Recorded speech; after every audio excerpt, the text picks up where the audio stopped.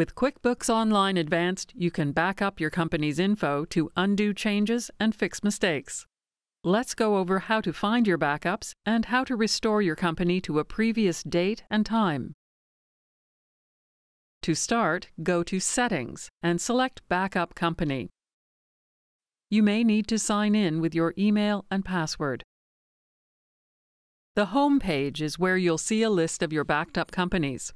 If you don't see your company listed here, select Add Company. Select the missing company from the drop-down menu and select Next.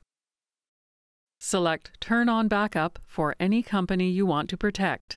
QuickBooks will start your backups, and from now on, you can restore your info to a previous point in time because Backup and Restore tracks most changes to your company's data.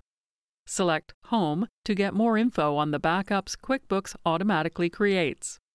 Here you see when QuickBooks started the backups and when was the last backup done. Though QuickBooks backs up your company automatically, you can also run a manual backup from the Backup page.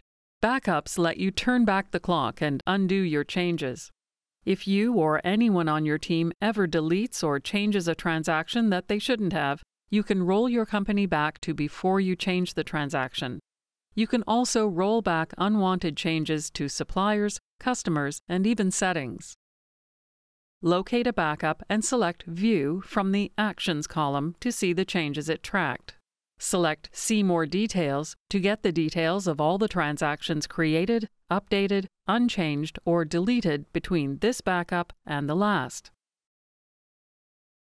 Select Back.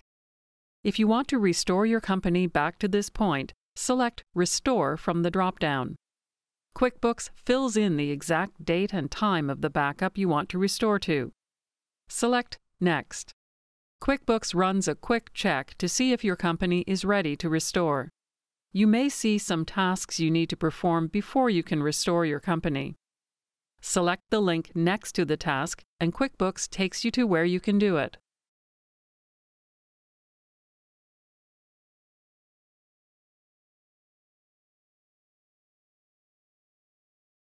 Once you've done everything, select Check Again.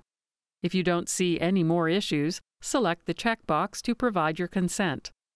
To go ahead with the restore process, select Start Restore. Select View to check the progress of the restore. It can take some time to restore your company. The more data a company has, the longer this process takes. It's important to note that you shouldn't do anything in your company while QuickBooks restores your data. You'll know QuickBooks has finished restoring your data when you see the status as Success. Select OK. That's when it's safe to jump back in and work with your company again. Now you're ready to automatically back up your company and restore it to a selected point in the past.